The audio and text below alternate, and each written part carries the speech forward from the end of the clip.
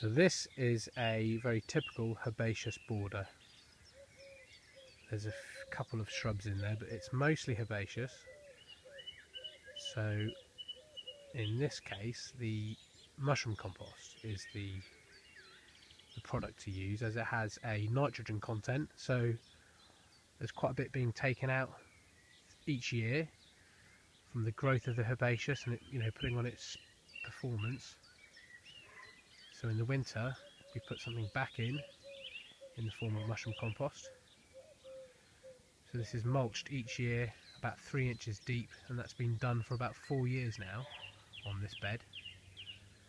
So the soil has been conditioned and it's just getting better and better each year.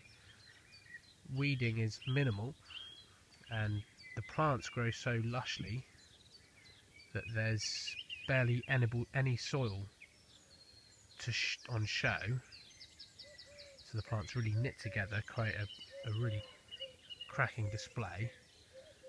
So weeding's at an absolute minimum. I can show you now, this is the end of April 2015, so we've had a very hot, dry spell. So I'll just show you, just scratch the surface back a bit here, you can see how well the moisture's been retained in here, and the general condition of the soil. It's in really easy going condition, and the plants are loving it. And in the winter months, when it comes to dividing plants or rearranging things, it's very easy. The soil's so friable, you can sink a fork in here and move plants, divide plants. This makes gardening very easy. So this is a good example of a herbaceous bed enjoying mushroom compost.